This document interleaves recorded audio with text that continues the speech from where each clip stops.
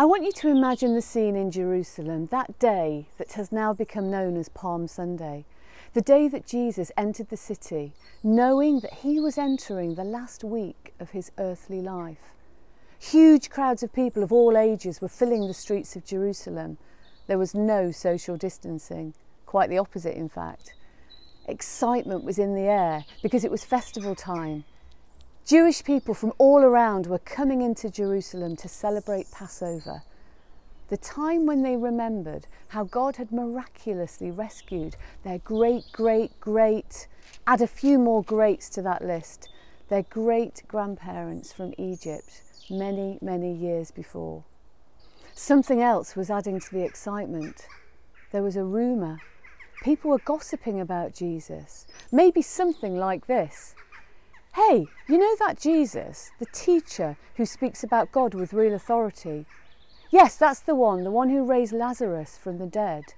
Well, he's been spotted just about to enter the city. Or people might have been saying, do you think he's the one we've been waiting for? Might he be the rescuer God has promised in his word? Others yet may have said, he must be the one. So many have seen his miracles with their own eyes. Only God could do what he has done. If you're at home listening now with younger children, pause and ask them to share with you their favourite miracle. Let's turn to our Bibles now. Press pause to go and get yours if you need to. I'm going to read now from Luke chapter 19, verses 28 to 34. After Jesus had said this, he went on ahead going up to Jerusalem. As he approached Bethphage and Bethany at the hill called the Mount of Olives, he sent 2 of his disciples, saying to them, "Go to the village ahead of you, and as you enter it, you will find a colt tied there, which no one has ever ridden. Untie it and bring it here. If anyone asks you, 'Why are you untying it?' tell him, 'The Lord needs it.'" Those who were sent ahead went and found it just as he had told them. As they were untying the colt, its owners asked them, "Why are you untying the colt?" They replied, "The Lord needs it." I've got a question for you younger ones. How did Jesus plan to enter Jerusalem? I don't mind if you shout loudly at the screen because I won't hear a thing. That's right, on a colt or a donkey. Actually, both answers would be correct because a colt is the name for a male donkey that's less than 4 years old. You know, I've been doing a bit of reading about donkeys and they are extremely interesting creatures. I'm going to put your donkey knowledge to the test right now. Now, any age can join in this short quiz. So are you ready? I'm going to give you 4 facts and I simply want to know, are they true or false? Fact number 1. Spain has more donkeys than any other country in the world. Spain has more donkeys than any other country in the world. True or false? Actually, it's false. Ethiopia has the most donkeys, closely followed by China. Fact number 2. Because of their large ears, a donkey is capable of hearing another donkey 60 miles away in proper desert conditions. Is that true or false? Believe it or not, that amazing fact is true. What about this next one? Donkeys have an excellent memory. They are capable of remembering a place that they've been to or another donkey that they met 25 years ago. True or false? Actually, true again. What about this final fact? A boy donkey is called a Jack and a girl donkey is called a Doris. True or false?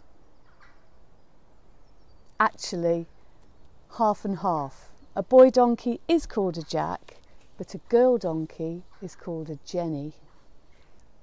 So why all this time thinking about donkeys?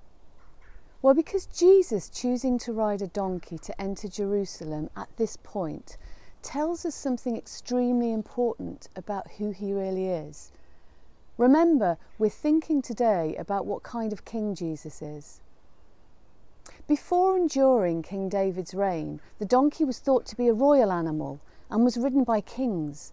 So Jesus is showing that he is a king, and he is a king from the line of David.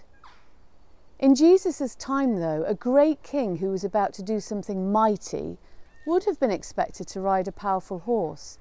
In choosing a donkey, Jesus was showing what kind of king he is.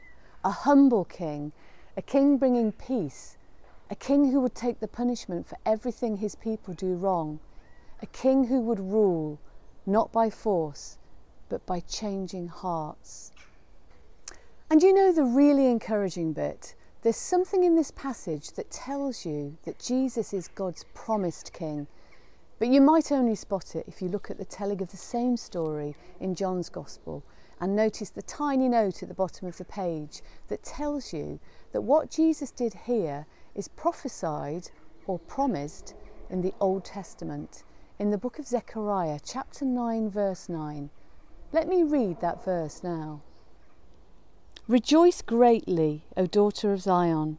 Shout, daughter of Jerusalem. See, your king comes to you, righteous and having salvation, gentle and riding on a donkey, on a colt, the foal of a donkey. Wow! Hundreds of years before this actually happened, the prophet Zechariah said that God's chosen king, a king who was going to save people from their sin and make them right with God, would enter Jerusalem on a donkey. So in this part of the Bible, we see that Jesus is a king, a humble king, and God's promised king. Just a final question for some of you younger ones. Who can remember 3 things that happened yesterday? You might want to press pause now and have a conversation about that. Hopefully we can all remember what happened yesterday, although I'm sure you younger ones are a lot better at remembering than some of us older ones. But we don't know what's going to happen tomorrow, do we? We might have hopes, we might make plans, but we don't actually know for sure what's going to happen tomorrow. Notice in this bit of the Bible how everything happens just as Jesus said it would, because Jesus knew exactly what was about to happen, because he is God. What was about to happen held no surprise for Jesus. He was humble, yes, but entirely in control, and still is. And this is good news for those of us who might be a bit worried about tomorrow or next week or the week after. King Jesus knows what is going to happen. He is in control. And we know that he loves us so much that he was willing to give up his life for us. Surely he is able to care for us in any situation.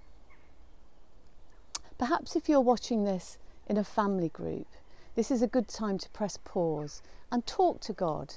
Talk to God together about anything that might be worrying you about the future, remembering that God is in control, that he is good, and that he has the power to help us.